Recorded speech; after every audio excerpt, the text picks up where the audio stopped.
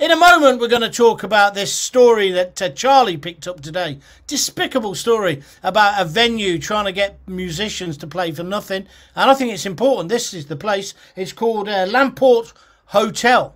No, Hall, sorry, in Northamptonshire. I don't know it myself. Everything is quite close to Northampton. Yeah, all right, take that down. We don't need that up. But basically, they were saying to all musicians, why don't you come and play? Now, they've subsequently, and maybe down to what Charlie's created today on Twitter and Facebook, they've now reversed that decision or tried to clarify it.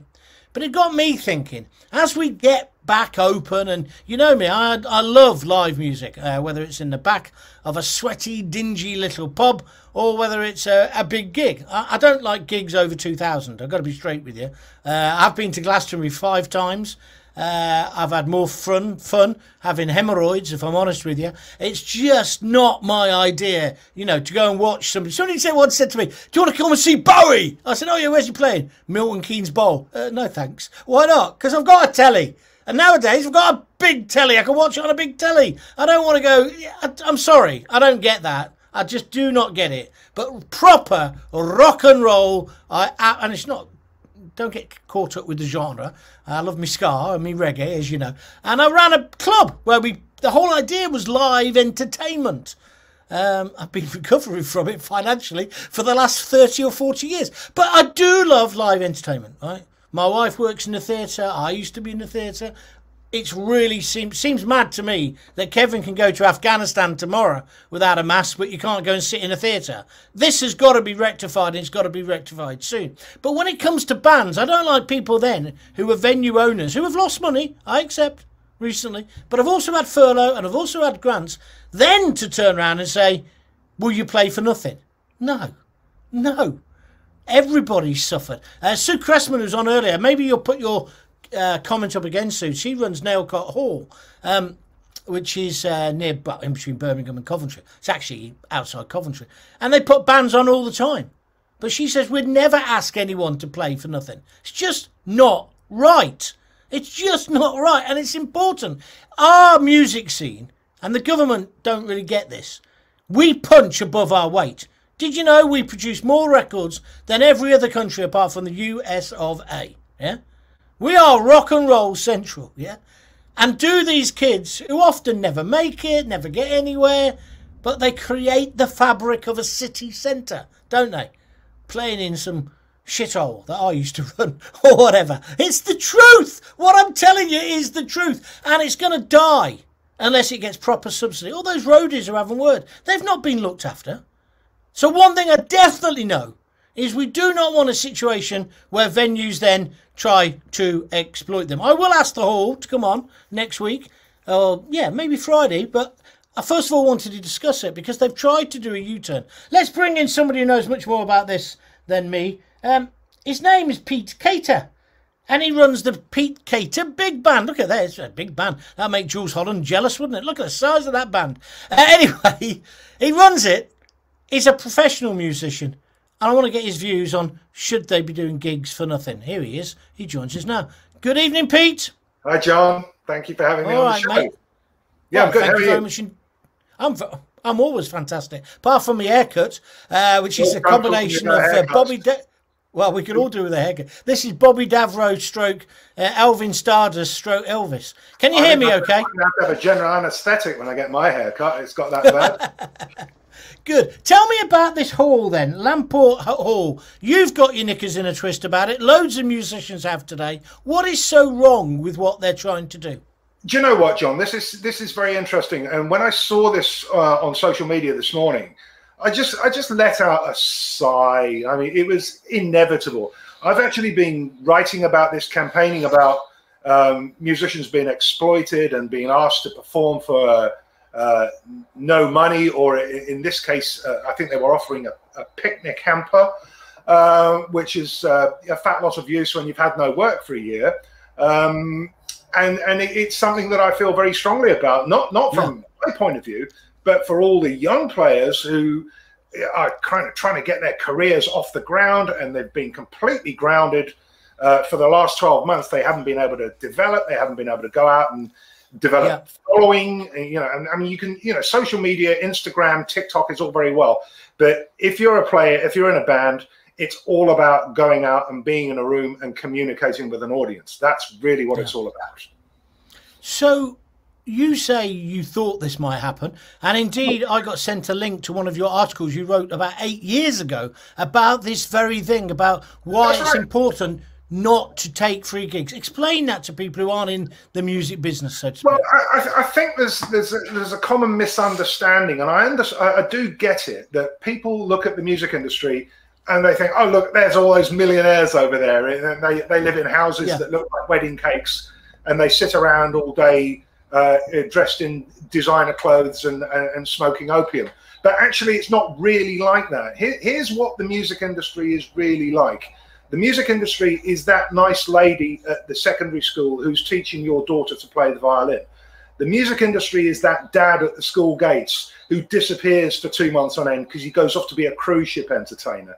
The music industry is that band who fill the floor at your best friend's wedding. That's the grassroots of the music industry. It's not Robbie Williams, it's not Sting, it's not Dua Lipa or whatever. That elite is a very, very minuscule percentage. The rest of us down here on the coalface, and I consider myself one of the luckier ones. You know, I've had, in my own little way, I'm not rich or famous. I don't think I'd want to be famous. I wouldn't mind being rich. I'd certainly give it a go and see how it works out. But you know, I'm kind of reasonably secure, but I see a degree of exploitation, and it's not new. As you say, you've you know, obviously done your homework, and you've seen an article that I originally wrote and have subsequently edited in the context of COVID, which was posted 6 years ago, which was about venues saying, do you want some exposure? Sorry, exposure doesn't pay our bills. People die from exposure. And I'm not going to repeat the title of the blog, but it does make an adroit reference to the oldest profession. And the bottom line is that once you've given it away, you're going to have a hard job selling it. To charge, and you know, this is what people need to understand. And I'm not really that.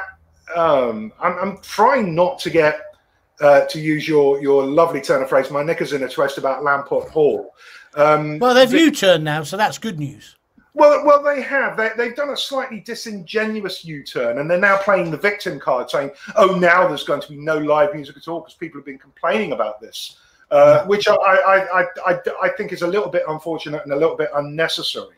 And the thing is, so I have had a little bit of a look at what they're offering, and it looks very nice. You know, nice food, you know, nice wines, a very impressive menu.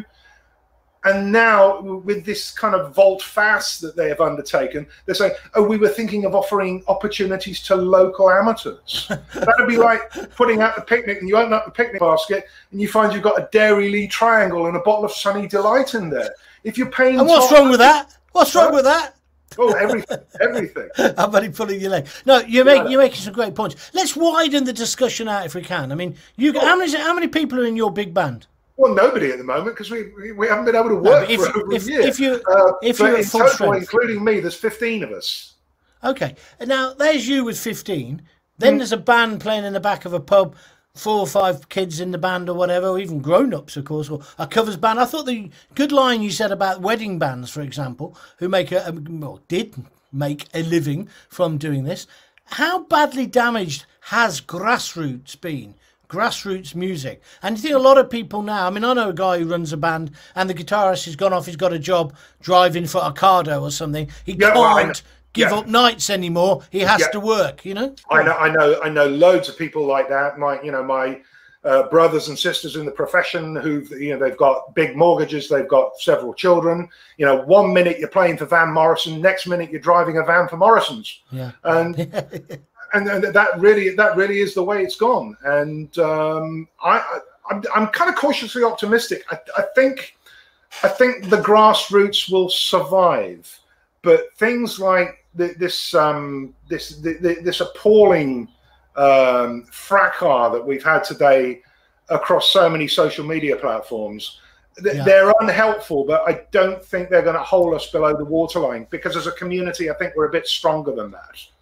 And what about the government in terms of furlough? I mean, we hear a lot of stories about the excluded 3 million, and there's quite a lot of musicians and people who work in the rock industry. I'm thinking now technicians, I'm thinking roadies and lighting designers who aren't covered. You know, they're self-employed, but they do it through a limited company because they're told that's the most tax-efficient way, and they've got no bread, and they've had no bread for 12 months.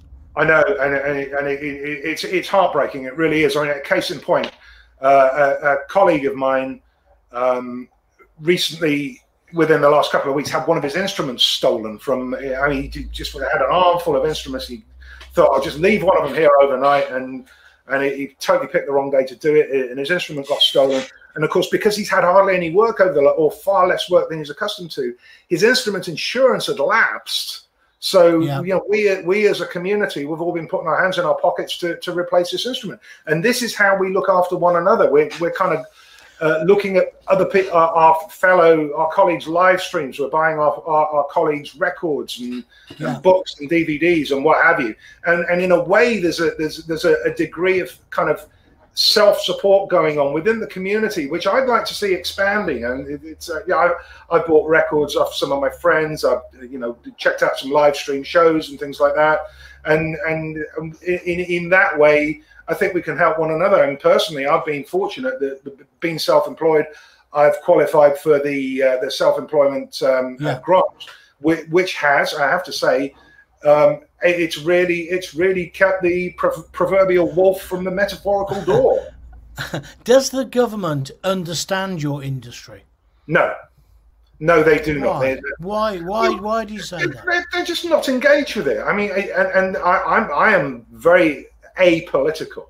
I don't really have any allegiance to any of the mainstream political parties in this country, because I don't think they're worth my while. And my opinion of how the government engages with the arts is just it's a little photo shoot at an award ceremony sometime, or Tony Blair inviting members of Oasis to Gallagher, Britannia Shindig at 10 Downing Street. It's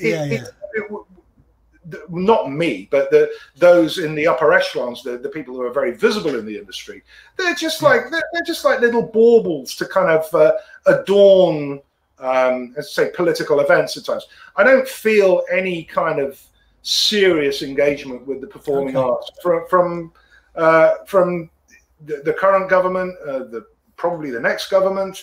You mentioned Tony Blair. That's 3 or 4 governments ago. I agree with you. It's a cross-party problem. And we've been totally, whatever you think about Brexit, our community has been completely abandoned over that. I mean, it's not beyond all things to have some kind of musician. I mean, if you can have a COVID passport, you can have a musician passport, where freelancers can pop over to Europe, the EasyJet set, as we are often known. You go out for a day and you go and play to 20,000 sweaty kids jumping up and down in the field, and you come home on the 10:45 the following morning. But if that's all going to be subject to massive amounts of paperwork, which it doesn't need to be, it's not a big deal. It's not a big deal. We're not, we're not importing. We're just taking our hand luggage. I thought they were getting on top of that problem. I thought you had Elton John in your corner and a few other people who had made that point, and that this was going to get sorted. No, Sir Elton he's actually been, I think, one of the better contenders, because he has actually put his head over the parapet, and at all levels, all the things that we've had to contend with, this kind of ever so slightly forgotten industry during the entire time of the pandemic. I do wish a few more of the household names would nail their colours to the mast a little bit more than perhaps they've done. I haven't felt that there's been that, this tiny minority who account for so much of the revenue that goes through the industry. I don't think have been perhaps as vocal or committed as they might have been to my colleagues down there at the coalface. Okay, we've got to finish in a second, so let me ask you this question. When do you think venues are going to open both from small scale, like I said, the back of a pub, 50, 60, 100 people, up to the next level, 400, 500,000, then up to the arenas. But, and as a musician, and I'm not asking you to make some big political point, but I've got to ask you, as you're one of the entertainers, do you think COVID passports will be part of that? Will they have to be to make it happen? I don't know that they have to be. I think ultimately the thing that people have lost more than anything, because, you know, we understand the restrictions, we understand there's been this disease, you know, plowing through our society, but the thing that people have lost is choice. And you, previously you could say, right, I'd like to go to that show, I'd like to go to that club, what have you, and now you can't. And as whatever restrictions they may seek to continue, and I look at my friends, many of them in America, who are to all intents and purposes, pretty much liberated from all of this. I think the thing with all of this, all I ask for is an appropriate and proportionate response to what's going on. Take it seriously. Don't underreact. Don't overreact. And it's going to take what it's going to take. I mean, in the last kind of hiatus in between lockdowns, I played a Sunday afternoon show at Ronnie Scott's with the great saxophonist Simon Spillett. We were sold out. I think the show was sold out before he'd even booked me to play there. And they were able to work at 50% capacity. And it stood up. And what people have to remember is that some shows are more expensive to put on than others. If you've got a lot of crew, if you've got a lot of lighting, special effects, that sort of thing, that's, you know, then the bills start to tick up. But there are lots of ways that venues could find a way back by doing things that are, you know, you're thinking about economies of scale. I mean, even though I've got a band of 15, it's relatively inexpensive. It's pretty less expensive than most people watching this might imagine. It's not cheap, but it's not hugely expensive. And Pete, I've got to stop you there. But it's been great talking to you. Thank you very much indeed. Let's just give you another plug again. It's the Pete Cater Big Band. When do you expect to be on the road again? Oh, I don't know. But in the meantime, show us. The records and stuff are all available from my website, petecater.org. And if I can be of any help to anybody in the industry who's struggling a little bit and trying to find some sanity in all this craziness that's going on, then just hit me up on my website. And if I can just drop a note to somebody and or maybe cheer you up a bit or make a funny response to something on Facebook, then that's kind of what I'm there to do until they let us back on stage. Okay, and it's petecater.org, yeah? That's it, yeah, absolutely. Okay, petecater.org. Thanks for joining us. Very much enjoyed that. What an interesting conversation. I hope you enjoyed it too. Something a little bit different.